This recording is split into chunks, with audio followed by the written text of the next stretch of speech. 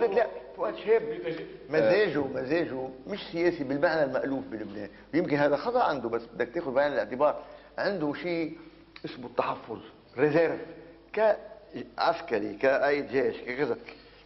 كان يشعر بحاله انه كثير مختلف عن البقيه، مش لانه احسن منهم، لانه طريقته تصير. عم بخبركم القصه هلا جتني بذاتي. باحدى الحكومات باوائل دخولي بالسياسه نعمل مجلس وزراء بالذوق. نعم. بحث موضوع مش مهم بحد ذاته كثير، ولكن محك بالنسبه لتصور الناس للبلد ولمستقبلها وللدوله. ما صار في تفاهم.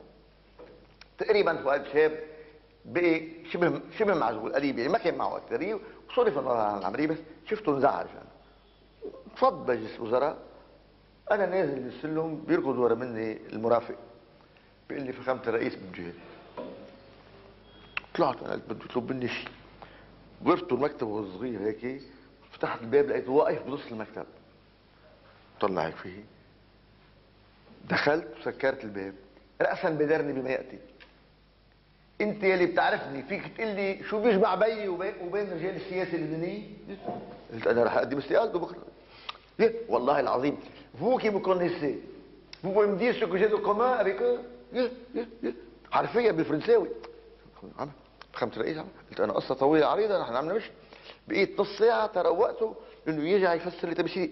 يمكن انا معي غلط، انا مخطئ، بس انا مش هيك عقليتي. شو بعمل طيب؟ انا مش قادر كيف عقليتي. بقيت بدي افسر له واجباته، مصلحه البلد، الضرر، كذا. يعني تعذبت تمام. هيدي بتدللك على طريقه عقليته كيف. على كل